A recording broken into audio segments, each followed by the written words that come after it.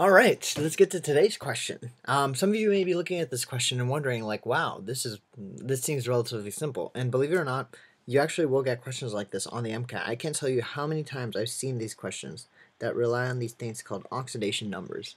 And so today we're going to go over the hallmark of these. And if you already know how to do this, feel free to skip to the end, figure out what the answer is. But some of the tips I'm going to give you, I think, will be very imperative moving forward, because I'm going to tell you right now. Their chemistry section on the MCAT, the chem section does rely a lot on this thing like that, the thing that I like to call redox. Okay, and the reason why the chem section relies a lot on redox is because, believe it or not, a lot of the reactions that happen in your body are redox reactions.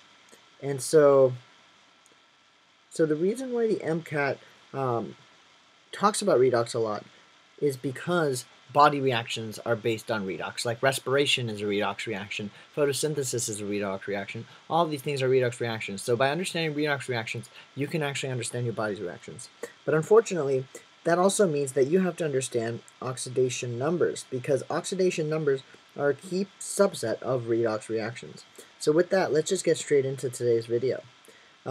Before we even answer this question, which says, what is the oxidation number of chromium in sodium dichromate? And so this is sodium dichromate, and it's asking you what's the oxidation of chromium, which is right over there. And so there's different ways to approach this. I have a few rules that I'm going to go ahead and give you, and they, for me, have proven to be very foolproof. So let's just go straight into it. The rules for oxidation numbers. I have 4, which is much better than most of these things I've seen online, which have like 10 or 11. I have 4. So whenever you're doing oxidation numbers, then the first thing you want to remember is that the oxidation number for alkali metals in a compound is always +1. Okay, always +1. So when you have something like sodium chloride, sodium is an alkali metal, so it's +1. Chlorine or chloride, therefore, has to be -1. Okay, when you have something like sodium sulfide, sodium is always +1. Okay, the other part that I'm also going to get out of this is that alkali earth metals in compounds, believe it or not, alkali earth, and if you don't know your metals yet, you should learn your family of metals, but alkali earth metals, oh god, not alkali metals, alkali earth metals, which is row 2, oh no, column 2.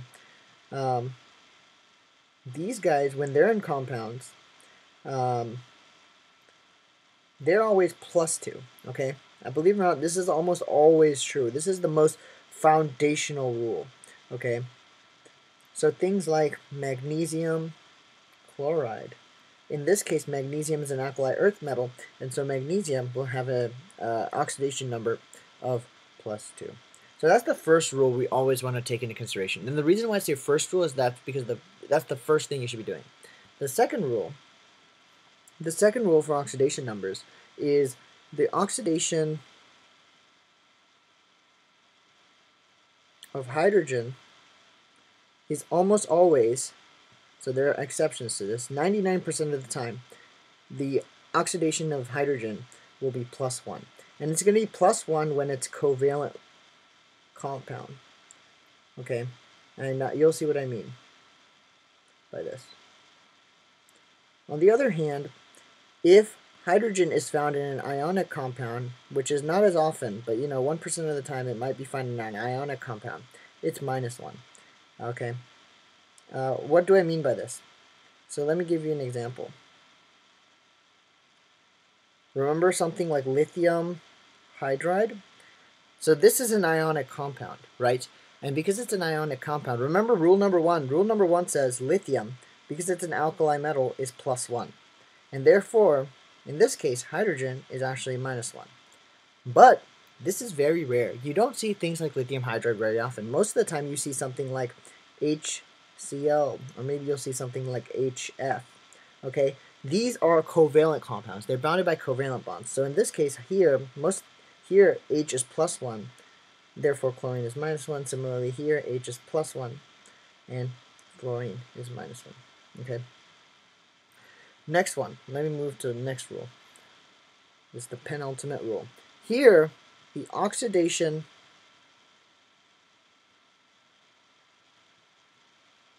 of oxygen is usually minus 2. Okay, usually, almost always, the oxidation of oxygen is minus 2. The only exception you should remember, or maybe you don't even have to remember it, if you follow my rules, you don't have to remember any exceptions. Things like H2O2.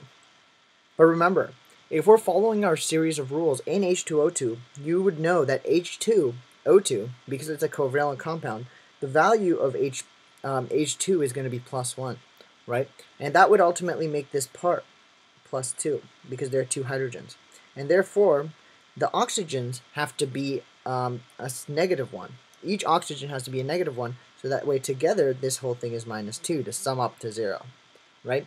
So that's the penultimate rule, and this is the exception. In this case, oxygen actually has a oxidation number of negative 1, but majority of the time, oxygen is negative 2, okay? This is the one exception I just wanted to show you. Last but not least, the last thing you should remember for oxidation numbers is that the sum of the oxidation numbers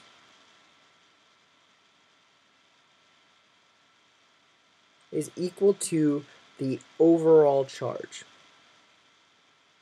And we've already been doing this, right? In all of the examples I've given you, I've told you, look, in H2O2, we added up the oxidation number of the hydrogen and added up the oxidation number of the oxygen, and you end up getting 0. And you get 0 because H2O2 is an uncharged molecule. Okay? Think about something as simple as lithium chloride. Lithium is plus 1, chloride is minus 1, and when you add those two together, you get an overall charge of 0 because lithium chloride does not have an overall charge. Okay? So with that being said, let's go back to our initial example. So if we go back to our original example, which is asking for the overall oxidation number of chromium, let's follow our rule. Rule number 1 says that we have to go to our alkali metals, and in this case, rule number 1 would tell us that the alkali metals in this case are going to be plus 1, but because we have 2 sodiums, the overall charge here is going to be plus 2, right? Similarly, rule number 2 we're going to ignore because we have no hydrogens here, but if we did have a hydrogen, we'd take that into consideration. Now let's move on to rule number 3. Rule number 3 says the oxidation number of oxygen is usually negative 2 unless it's H2O2, or another exception with hydrogens. But because there's no hydrogens, we can make a safe assumption that each oxygen here has an oxidation number of negative 2. And if that's the case, the overall oxidation number of oxygen here is negative 14. So now we have to figure out the oxidation number of chromium here. Remember, the sum of the oxidation numbers has to add up to the overall charge. And here the overall charge is 0. There is no charge on this molecule, right? So if we assume that the oxidation number of the 2 chromiums is x, then you can say negative 2 plus x minus 14 is equal to 0. And that would give you negative 16 plus x. Oh, no, this is plus 2. So this would give you negative 12, right? Negative 12 plus x is equal to 0, and that would mean that x is equal to positive 12.